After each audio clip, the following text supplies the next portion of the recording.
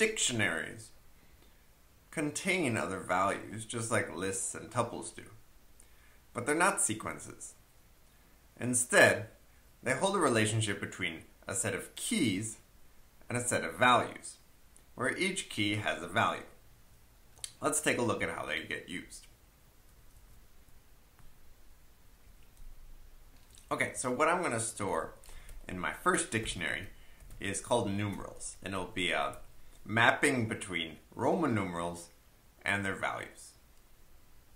So I has a value of 1, V has a value of 5, and X has a value of 10.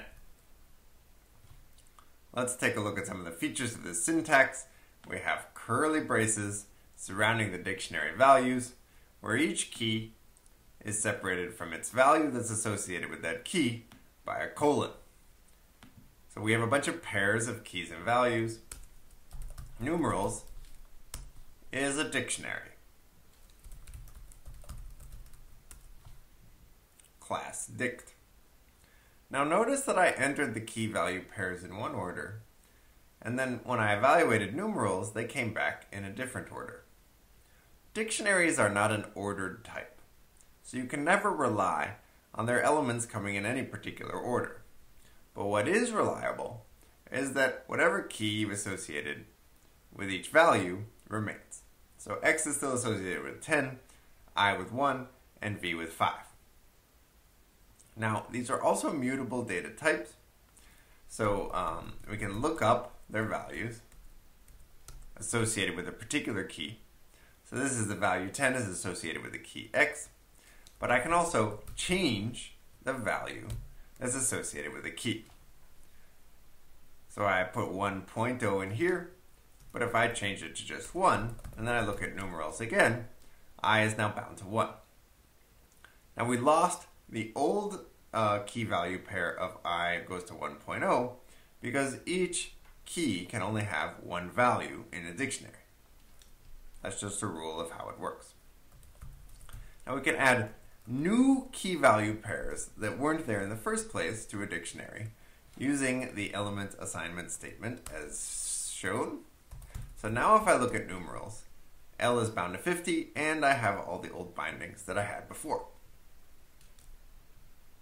Now what happens if I look up something that's not there? I'll get an error. However, there's a method called get, which takes the key that you want to look up and then a default value to return if that key is not there. So that's a safer way. It has no error, but if I do look up a key that's in there already, well, I'll get the value bound to that key, 10, rather than the default value. Let's see what else I can show you.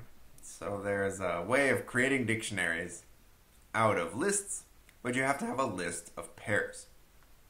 So here's a bunch of pairs. 3 and 9, 4 and 16, and 5 and 25. Oops. And 5 and 25. Now, in order to get a dictionary out of this, I would have to surround it with a call to dict. The dict constructor then takes each pair and interprets the first value in that pair as a key and the second one as a value. Now another way to get the same thing is with a dictionary comprehension, which will take k and associate that with the value k times k for k in range 3 through 6. So that gives me the same dictionary where I have k is 3 and k squared is 9, k is 4, k squared is 16, k is 5, k squared is 25. So that's what a dictionary is it associates values with keys.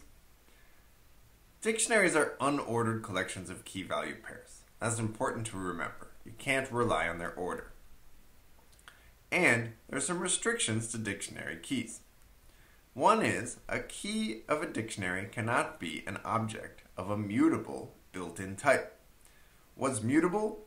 Well, lists and dictionaries are mutable. So what happens if we try that out?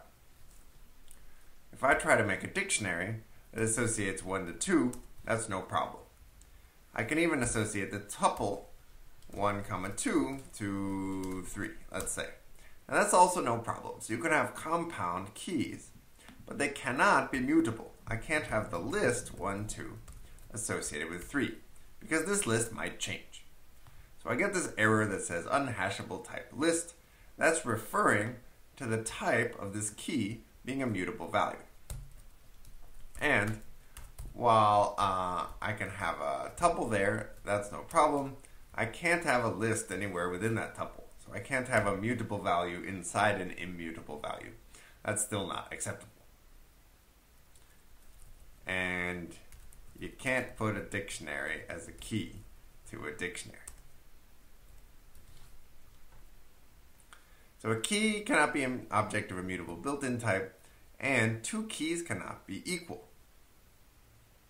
Well, because when you assign to a key, you actually are replacing the value that was there before. There can be, at most, one value for any given key in a dictionary. So this first restriction that you see above is because of the way that Python implements dictionaries under the hood. Now I can't teach you all the details of that in this course, unfortunately, because I have to leave something for you to learn in a future course. But it's just a restriction that we'll have to deal with. And the second restriction, that keys cannot be equal, is on purpose. I mean, that's an intentional consequence of what dictionaries do, is they associate a particular value with each key. Now, what happens if you want to assign more than one value to a key? Well, of course, you can do that with the tools we've seen already. If you want to associate multiple values with a key, just store all those values in a sequence. You can use any value you want in a dictionary, including a sequence.